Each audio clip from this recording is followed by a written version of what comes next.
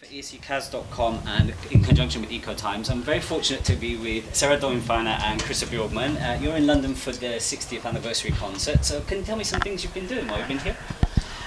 Well, we're doing a pre-show for the Swedish airing of the concert.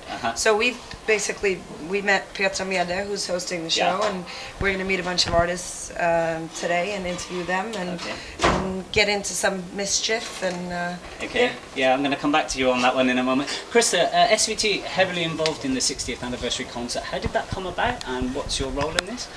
Well, we're not that involved really in the show, because we do our own little thing, which is going to be aired half an hour before the show.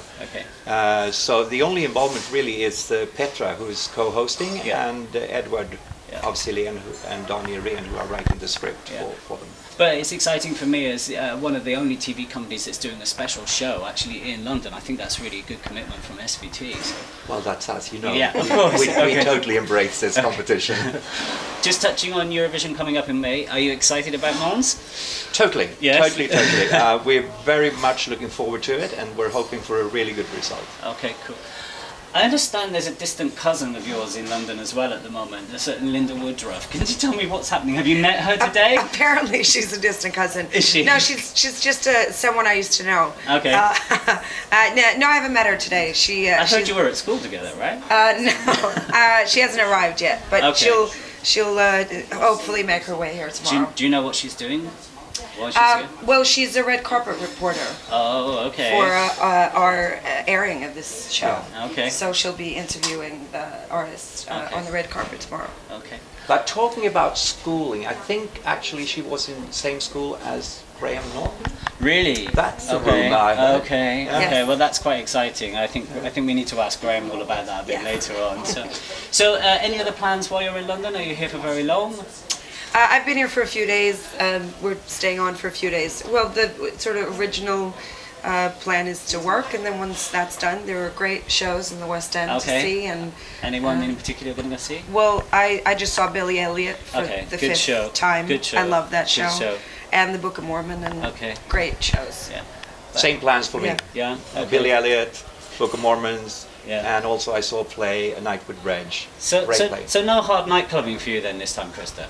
No. No? No. Being very, very, very strict and formal and just... I thought you were going to say I'll be very straight. Oh, that would be new. No, it's not really that kind of way. Well, we're hoping, we haven't heard anything, but we're hoping there'll be like a good after party tomorrow. We hope for that and if there's no after party, we said we'll make one. We'll make our own. Actually, you can all come back to ours. You know, we're South London. There's a flat there. There's a garden. And we'll have a barbie or something. Yeah, the weather's good tomorrow. Right?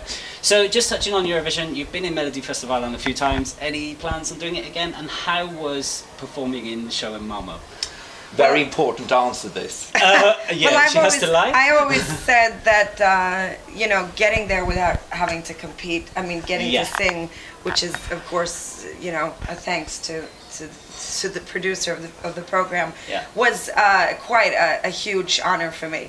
I'm not very good at the competing part, although I've been writing a lot of more music, so I would definitely like to come back and write for maybe a new young female singer or something like that. I don't know. It would take a lot of alcohol or something for me to. No, but I mean, we edit that. Yeah. No, I would of course love to, but I think we're looking at Mons, who won this year, looking at Salma as well. They're both still very young. They've been doing it for a long time, but they weren't even in their 30s when they both finally won. But you're still only in your 20s. No, darling, I'm so not. Oh, come on. No, I think it's scary. It's a daunting thing. You don't want to come back and do something that's not as good as what you've done, and people still love moving on. And I remember love. So I don't know if I have the stamina. Just finishing on that note. If he gets what he wants. Well, just finishing on that note, I do have some Eurovision friends that are not really avid fans, and they were watching the show when it was on in Malmo, and actually several of them turned around and said, actually, you were the best person in the show the whole time, the best song and the best vocals. So, Krista, bring her back. I'm trying. Yeah? I'm trying every year. Okay, if you don't take her, we'll take her for the UK as her distant cousin. Seriously, you should. Well, I am half British. Well, I hope the BBC are listening now. Did you hear that first? Half British. Sarah Dawn-Finer. Half British. Which half?